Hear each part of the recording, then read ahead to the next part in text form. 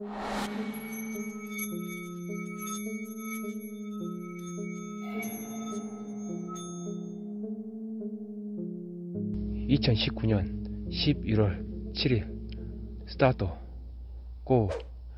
공포방송 넘버원. 지금은 또 마시대. 가자. 신속히 이동하라. 팔로우 미.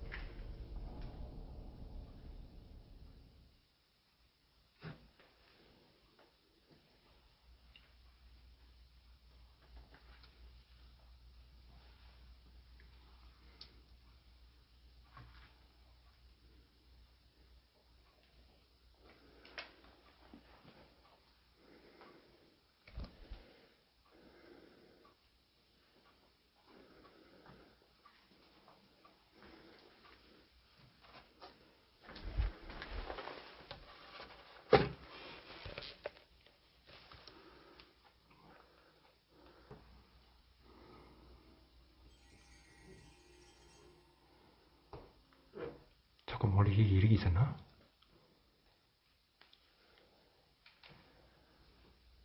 원래 이게 이렇게 있었나?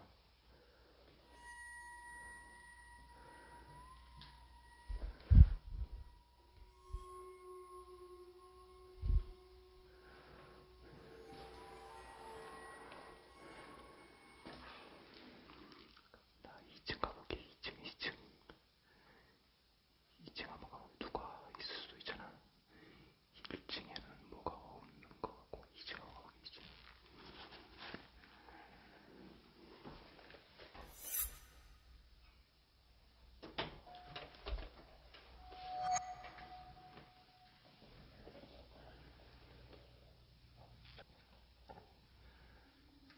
세다.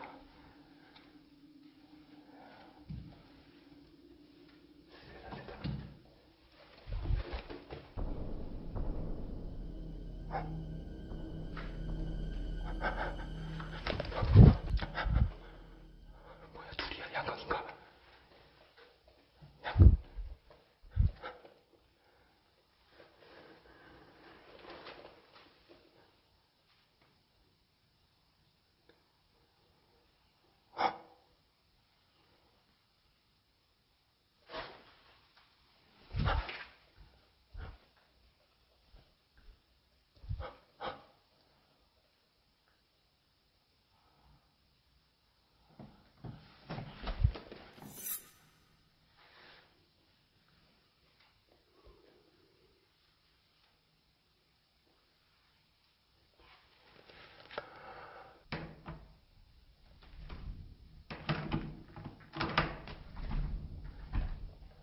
누구세요?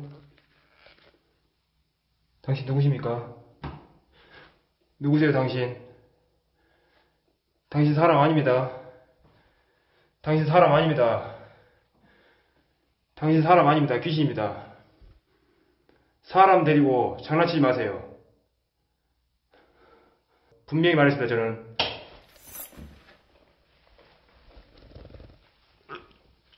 가지마!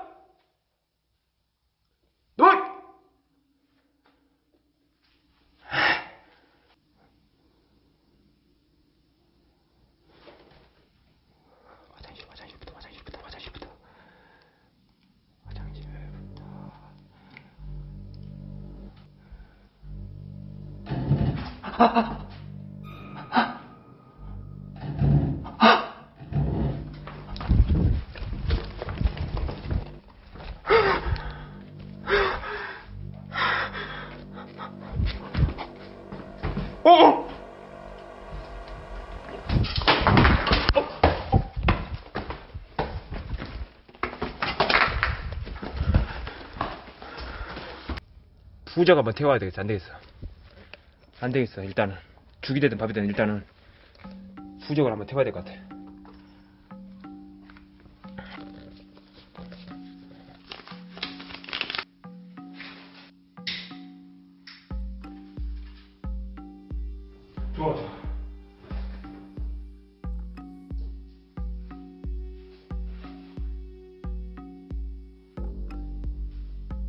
말을 해주십시오.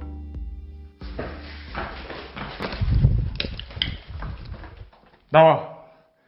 못 참겠지라고. 못 참겠지.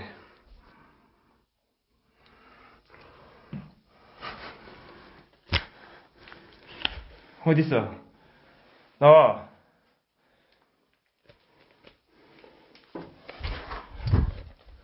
나와. 어딨어? 아, 나 진짜 짜증난다. 나 짜증.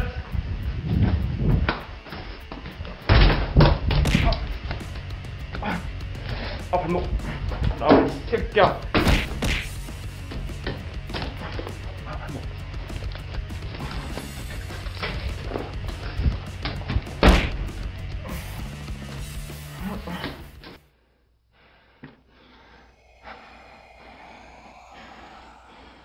하지 말아있어. 진짜 짜증나게 하지 말아있어.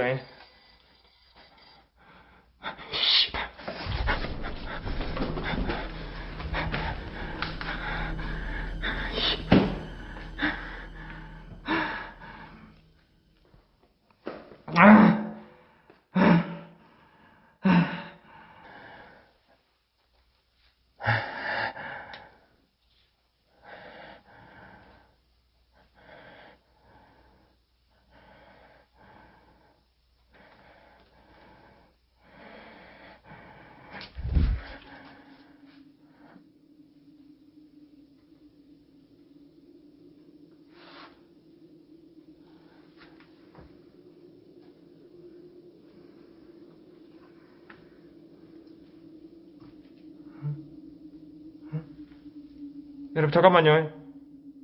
스샷 준비. 잠깐만 여러분들 뭐가 올라간다. 내려간다. 아니 올라간다. 여러분 잠깐만 스샷 준비. 잠깐만요.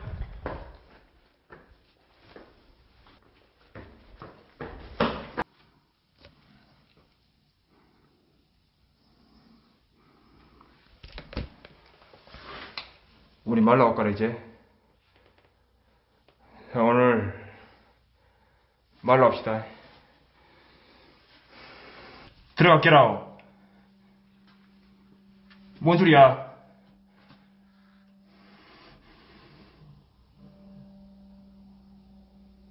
뭔 소리야 방금? 뭐 진동 소리 아니면 뭔 소리입니까?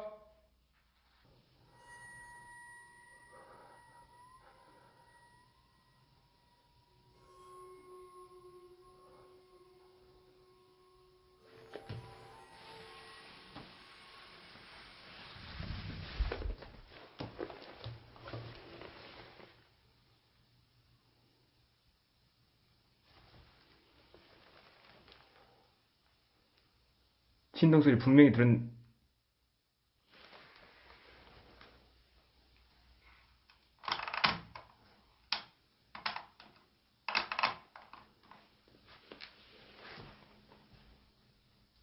진동 소리 분명.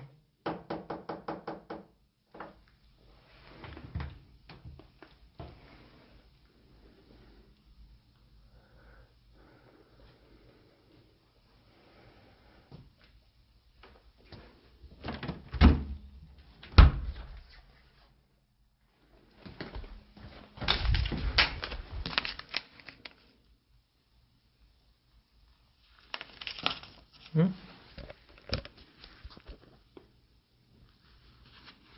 뭐지? 너 이때 곰팡이가 그렇게 택택 깼는데 2019년 7월?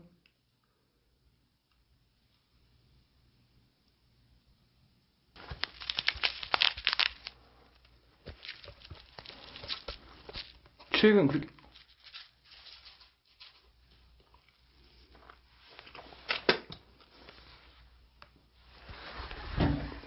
뭐야?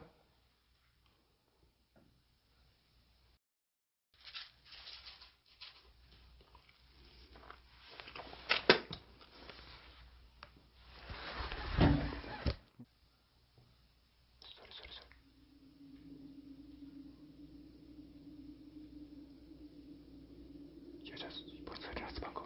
여자 소리가 들어갔어. 그렇지 그렇지. 여자 소리가 들어갔다니까 지금.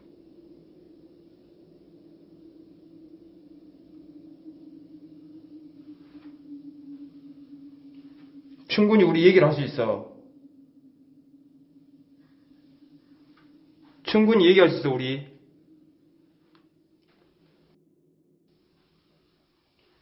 충분히 우리 얘기를 할 수 있어.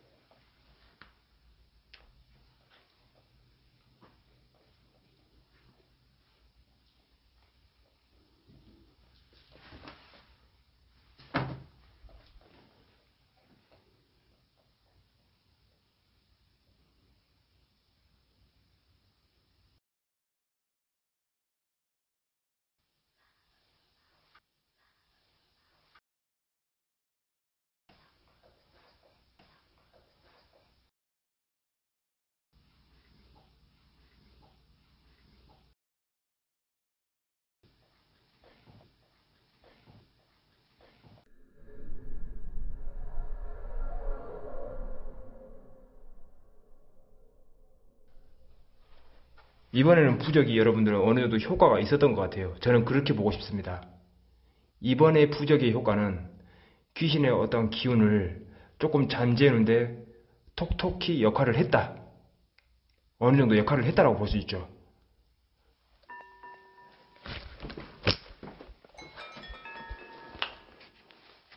분명히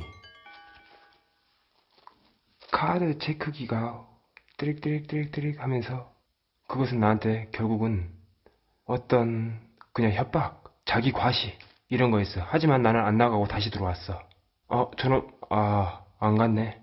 내가 족밥이 아니라는 것을 단적으로 증명을 한 거지. 이렇게 하면 도망갈 줄 알았는데 안 도망갔네. 지금 이거라는 거야.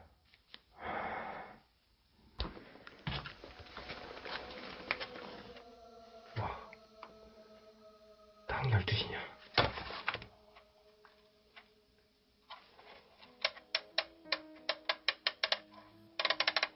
기운은 아까침하고는 크게 아니요. 이걸 뭘 하게 되냐면은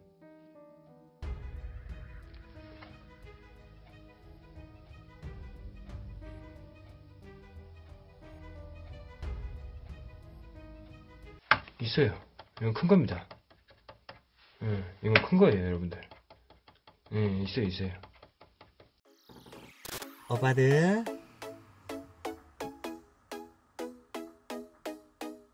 구독